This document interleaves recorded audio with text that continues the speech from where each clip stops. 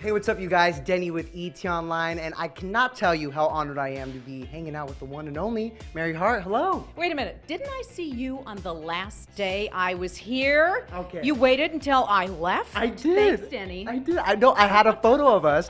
You know, my first year at ET was your last, and I'm so grateful that I got to see, you know, the master at work. So thank you. Now, was this the career you always dreamt of? Like, what did little Mary Hart want to be when she was growing up? Little Mary Hart wanted to be Mary Martin playing Peter Pan on Broadway.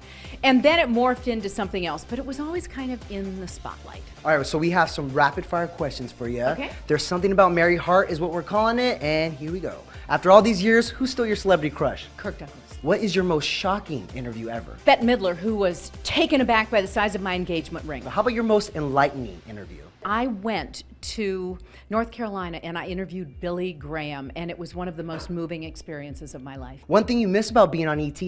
All the people. One thing you maybe don't miss about being on ET? All the people. Just kidding. Just kidding. The daily grind and sitting, Yeah. as much as I love my hair and makeup, people, sitting in the makeup chair staring at yourself when it's 35 years later and you don't quite look the same. Whose legs do you idolize? Katie Couric has great legs. Which actress would you want to play you in your Lifetime original biopic? Oh my gosh, that's a tough one. I would, Reese Witherspoon Reese as Mary Hart. That's it, Reese Witherspoon. I love her.